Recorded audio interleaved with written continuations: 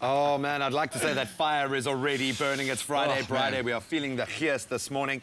But let's get into our braaiing this morning. We're going to get our fire started. Yeah, man. So we're going to throw a couple of steaks on the braai a little bit later on. We need to make our fire. So what I'm going to do is let me choose. I'm going to use the pre-cut ones, all right? Very nice. That's the pre-cut one. They come in a pack of 24 pre-cut firelighters. Get some nice wood going. Get the nice and small ones over there. Got to start with your fire. And the nice thing is these are odorless, so they're not going to affect the flavour of your meat, which is absolutely vital. You want the smoke of the wood, not the smoke of your firelighter, you know? Are you ready, brother? There we go. Are you ready? Dude, that was your fastest yet, bro. That was your fastest yet. You don't mess around when it comes to fires, eh? Yep, so as Ewan said, we're going to be slapping some steaks on the barbie a little bit later. Chef Peter Ayub is going to be joining us for that. Perfect. And also, if you stay tuned, we're going to give you all the details how you could win a trip to Mauritius all the way. I mean, that's a beautiful island. Courtesy, of course, Club Med and BIC. I mean, you could win some big stuff and you can even make a braai on Mauritius. Why not? Oh, I think we'll have to. Well, I hope you are feeling the Friday hearse, the Braai Day hearse. The fire will keep on burning. But now over to Alana.